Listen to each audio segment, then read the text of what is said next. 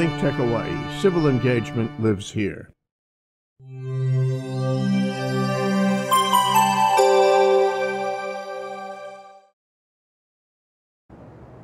Hello and welcome back to ThinkTech Hawaii's Hawaii Food and Farmer Series. I'm your host today, Stephanie Mock, and I share this hosting gig with Pomai Weigert and Matt Johnson, who you often see on the show. We like to think of our show as an opportunity to talk with local farmers and businessmen and women who help supply our local food scene and agricultural supply here in Hawaii. Today I have a very special guest on our show today. Our show is titled Parade of Farms Nalo Style, and we're featuring Manoa Chocolate. Parade of Farms is an annual agricultural event hosted by Oahu Resource Conservation and Development Council, and it's held every May. And the goal behind it is really to cultivate local community by getting the local community to know their local farmers and vice versa. So it's a one-day event that brings together farmers and guests from around the Oahu to learn about what is agriculture here in Hawaii, how can we support it, and what is the future of agriculture for not only our farmers, but also all the local businesses that rely on local agriculture. So today we're featuring Tamara Butterbaugh, chocolate sommelier, I apologize if I said that wrong, who is part of Manoa Chocolate Hawaii. And the reason we're featuring Tamara today is because she is actually going to be part of our Parade of Farms, which is happening May 5th at the Waimanalo Research Station. This event will be featuring 10 different farms throughout Waimanalo, so guests can come visit and learn and see behind the scenes of all these local farms and all these local cool things that are happening right in our backyards that you may not know about.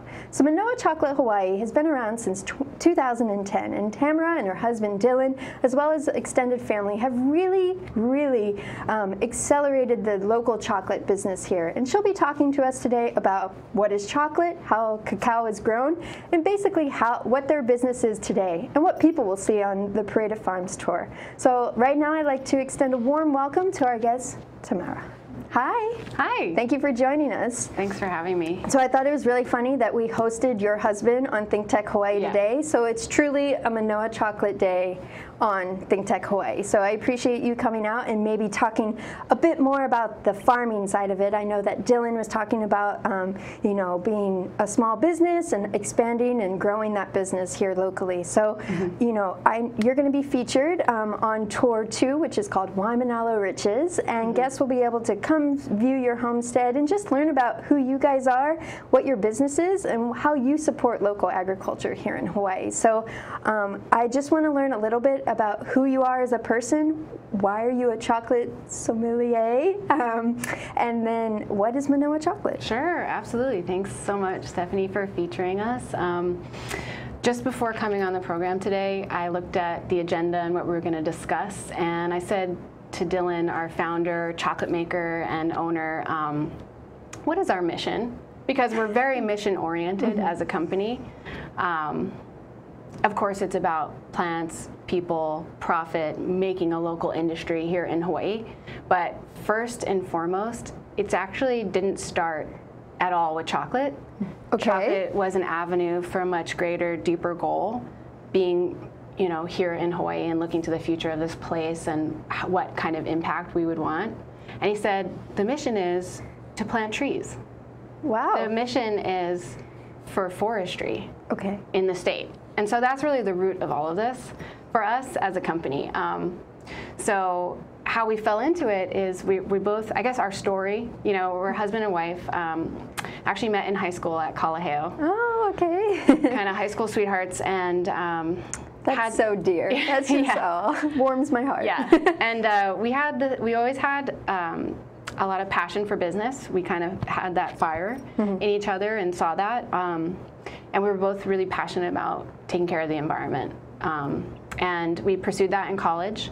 So I got a degree in sustainable development, environmental studies, and Dylan and I are around the same age, graduated the same year, but he really loves to travel. He's like a citizen of the world. Okay. And he did a lot of surfing and took his time figuring out what his career path would be, whereas I went straight to sustainable consulting, green business consulting, looking at waste management systems and recycling. So he kind of took his time, traveled the world, and was just trying to scratch his head like, I know I want to start a business, but what exactly is that going to be? So he looked at like solar energy. He dabbled in all different established industries in the sustainability space, and ultimately it just so happened that he became friends with somebody who was getting their master's degree focusing on this plant, Theobroma cacao. So this right here is the tropical fruit that chocolate comes from. It's cacao.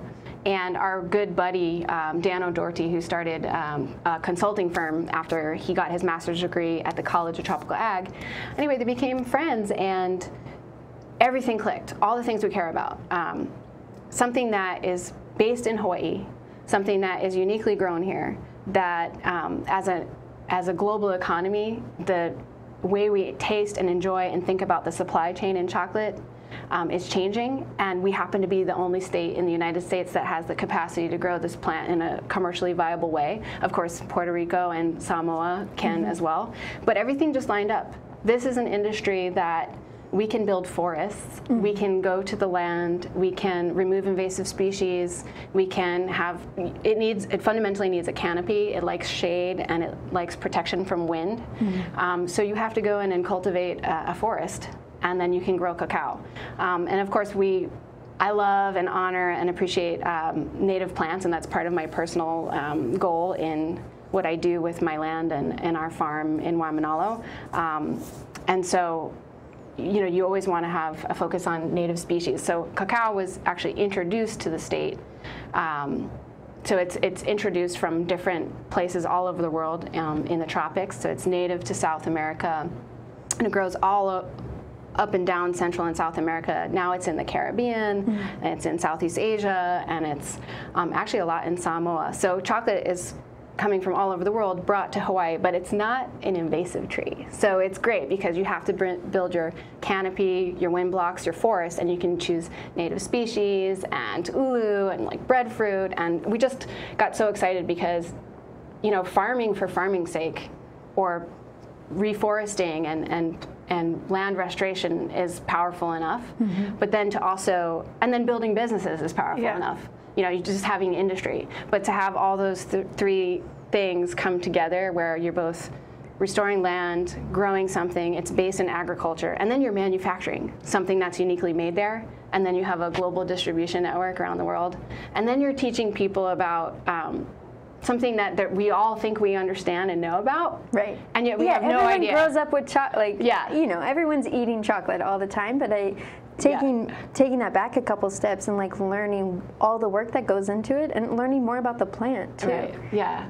So it's just great. It's such a fun industry, and I'm so happy that we fell into it. And as soon as Dylan was able to build the business up enough, I transitioned to help him grow the company. So my job is managing the tasting team, our team of chocolate sommeliers, and what that means is just like a sommelier who enjoys educating people about wine, different grapes have different varietals and different flavor profiles. I mean, you have entire nations built in the culture of tasting and enjoying wine. And that's so special. You learn about the soil and the climate and the place. The same is true for chocolate. It's just that what most of the world is used to consuming is a mass-produced blend of cacao where we're not telling the story of the place where it came from. So that's what we're accustomed to. So I mean, I must have been 24 until I actually knew that chocolate came from this fruit.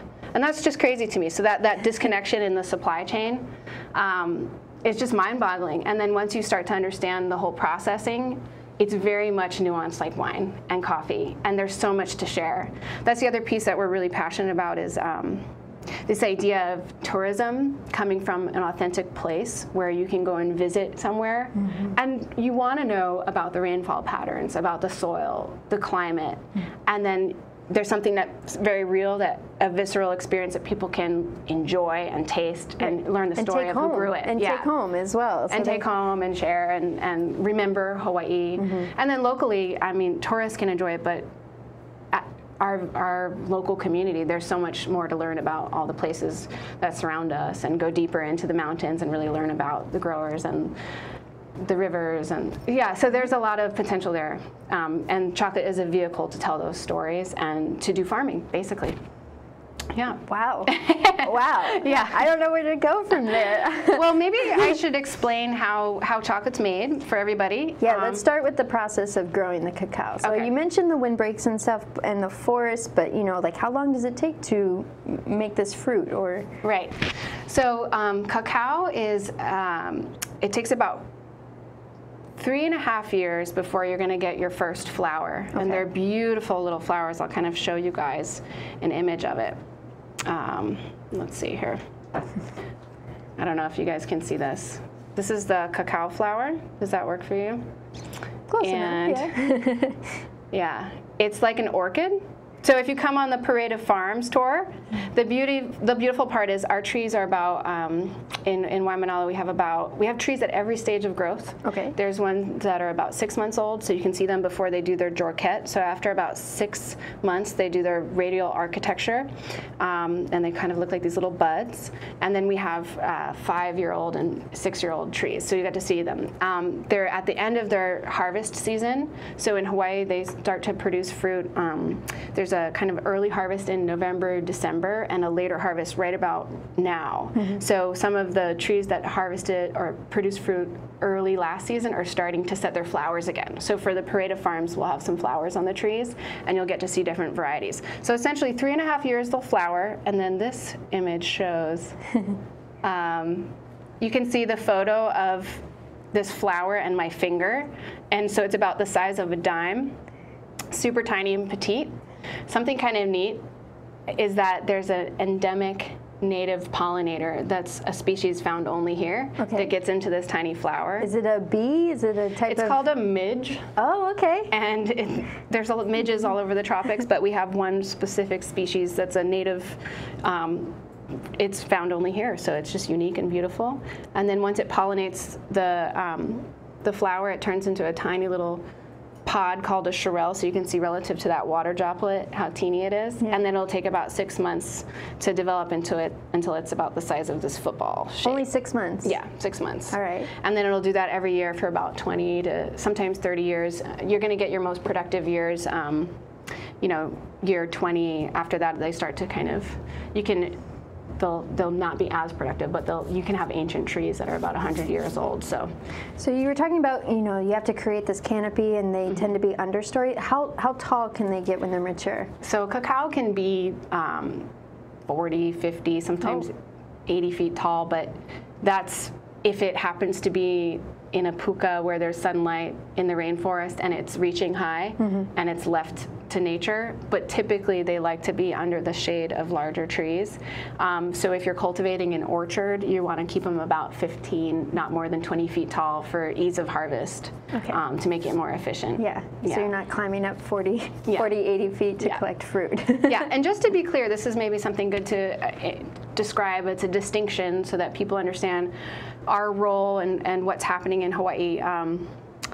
We are, at this time, Manoa Chocolate, we are makers. We are chocolate makers.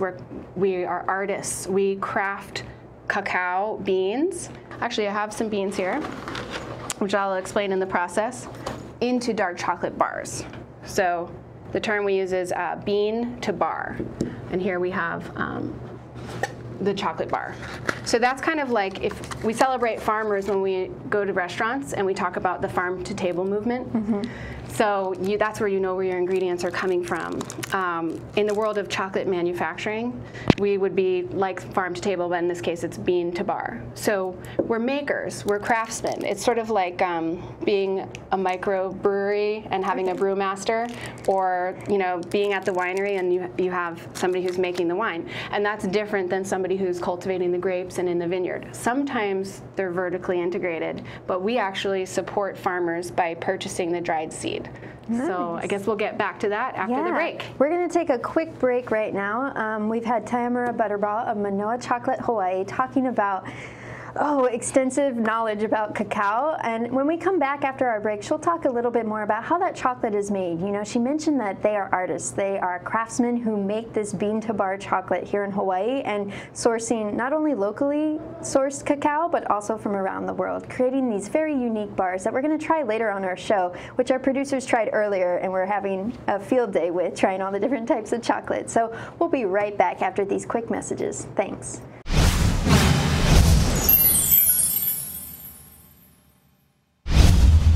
Hello everyone, I'm DeSoto Brown, the co-host of Human Humane Architecture, which is seen on ThinkTech Hawaii every other Tuesday at 4 p.m. And with the show's host, Martin Despang, we discuss architecture here in the Hawaiian Islands and how it not only affects the way we live, but other aspects of our life, not only here in Hawaii, but internationally as well. So join us for Human Humane Architecture every other Tuesday at 4 p.m. on ThinkTech Hawaii. Hi, I'm Pete McGuinness-Mark, and every Monday at 1 o'clock, I'm the host of ThinkTech Hawaii's Research in Manoa. And at that program, we bring to you a whole range of new scientific results from the university, ranging from everything from exploring the solar system to looking at the Earth from space, going underwater, talking about earthquakes and volcanoes, and other things which have a direct relevance not only to Hawaii, but also to our economy. So please try and join me 1 o'clock on a Monday afternoon for ThinkTech Hawaii's Research in Manoa, and see you then.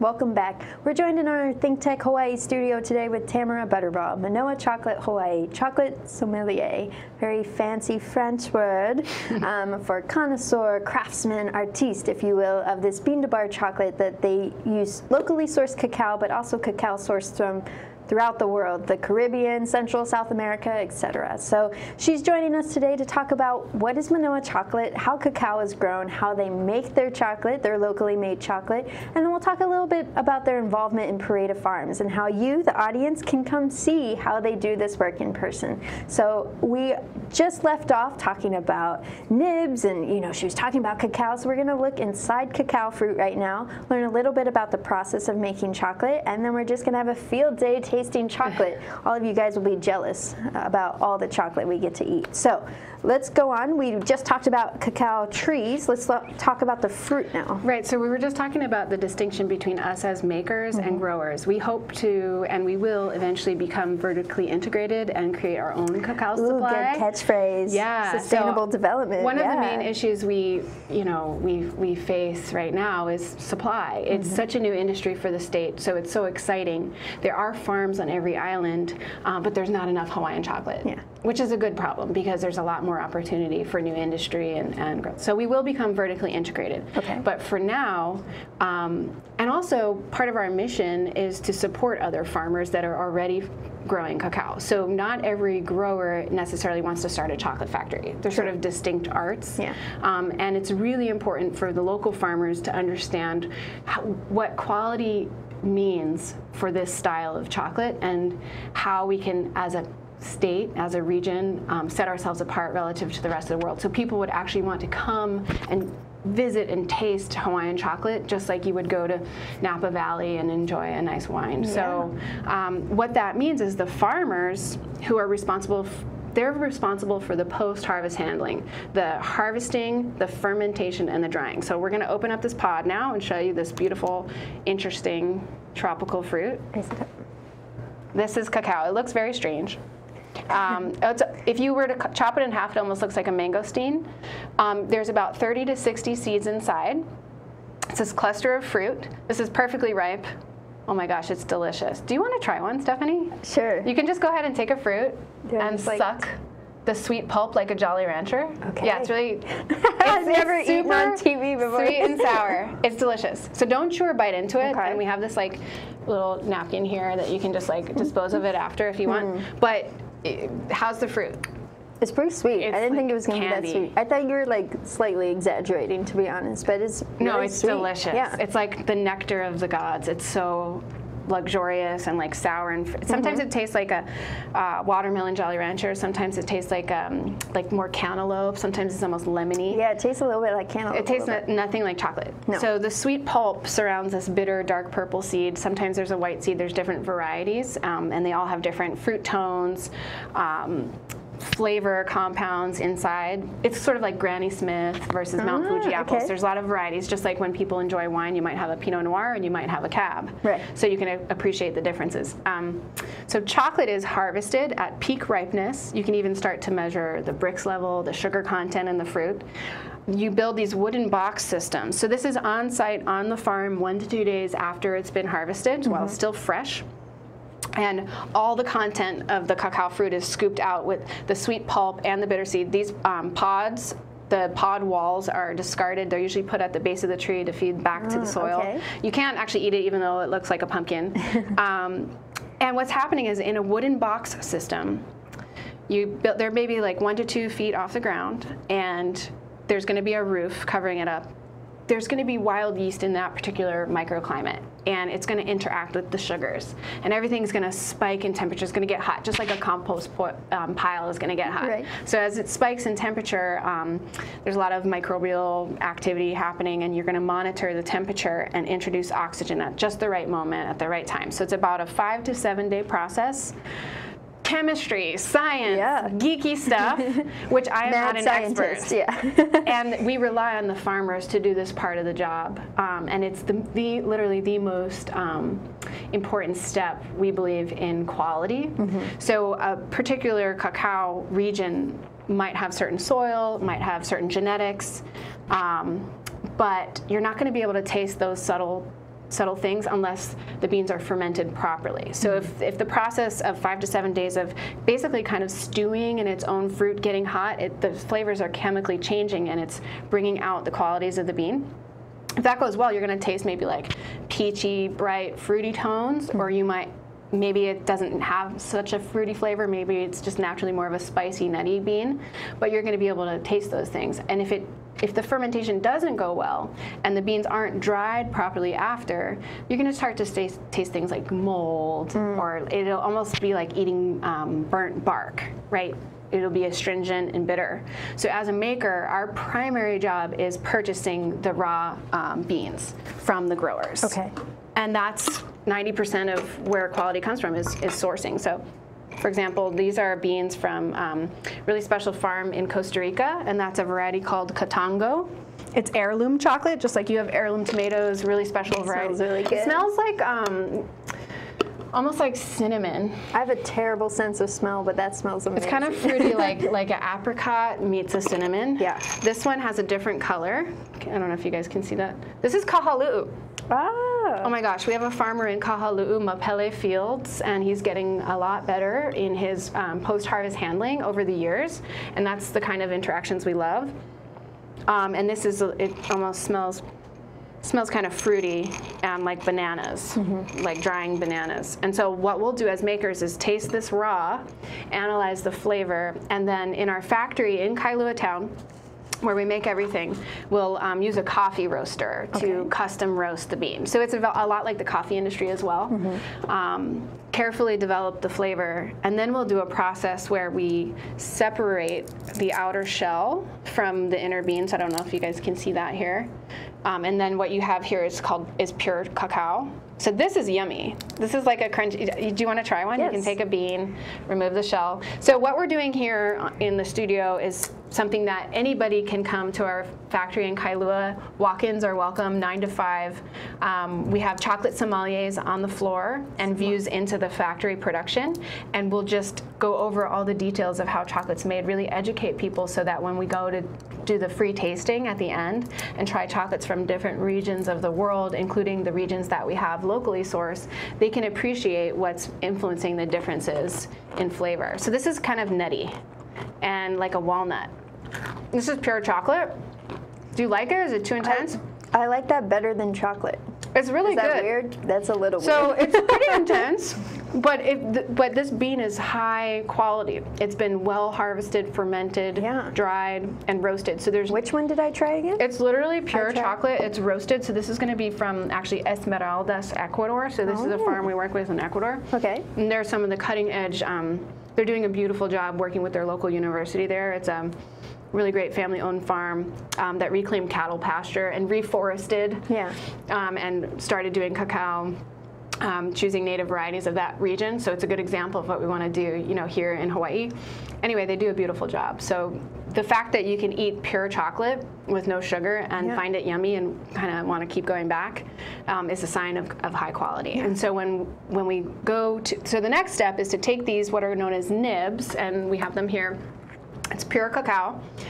I'll give you guys an analogy. Nibs are to chocolate what peanuts are to peanut butter. Okay. So when you come to our factory, you can see the nibs get loaded into the stone grinders. And because it's 50 to 60% cocoa butter, it's going to, the cell walls are going to break, the oil's in motion, and it just turns into liquid chocolate. So there's nothing else that's needed for this to become chocolate. It just transforms, and you'll see the oil's in motion. We do add a little bit of sugar, but not a lot. Right. And so we're called Manoa, because actually in Hawaiian language that means depth, deep, thick, solid, vast.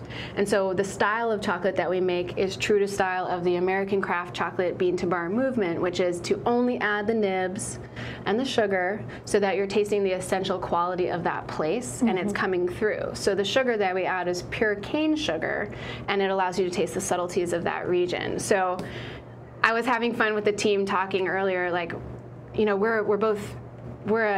it's a craft and an art. And art is valuable for art's sake, just to express yourself. Art for art's sake. And agriculture is valuable, obviously, because it's like how everything in the world goes around. But this is an art based in agriculture, and then instead of just expressing ourselves as artists, we're actually trying to express the way, like, elements of that place that you can actually taste. So it's coming from the soil and it's coming from the genetics and the way the farmers handle the beans. So we're stripping down the recipe so you can taste that region.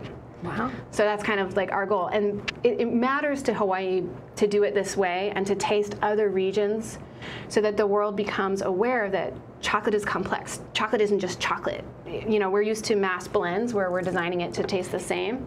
Well, that's what commercial candy is. But with craft chocolate, you want to appreciate the range of flavors that the world has to offer, and then eventually we can do that here in Hawaii by ahupua'a. So that's the ultimate goal. Oh my goodness. Yeah. I love that your organization focuses, basically it sounds like happy plants, happy people, happy profit, you know, in a way that coordinates all these different, you have the art, you have the people, you have the plants and the reforestation efforts that you guys are working on. Thank you so much for joining us today. Thanks for having us. I spoke too soon. I said we were going to eat all the chocolate on air, and I guess we'll just have to do that behind the scenes. Yeah, after party. You all wish you could be here, don't you? So instead of watching us eat chocolate, I encourage you to go to their shop in Kailua Town and do these free tastings, and you can learn more, and you can actually see the chocolate being made right there. Yeah, we're up above Cinnamon's Restaurant in Kailua Town off of Uluniu Street, so just walk on upstairs. We also have a tasting room that we opened in Waikiki at the Hyatt Regency on the ground floor behind the Urban Outfitters, and you can also schedule a formal tour by calling us 262-6789, and you can schedule a deep dive with the makers, and it's just like doing a brewery or a winery tour. So come visit and taste for yourself. And also you can come see Manoa Chocolate at Parade of Farms, which is Saturday, May 5th at the Waimanalo Research Station. This event will be featuring 10 farms throughout Waimanalo, including Manoa Chocolate Homestead, where you'll see cacao trees and those little flowers that she was trying to show us. And, you know, maybe try some of their Manoa Chocolate there. So we encourage you to go to manoachocolate.com or check out parade-of-farms.org to learn more about Manoa Chocolate and how you can come visit them Saturday, May 5th. Thank you. Until next time.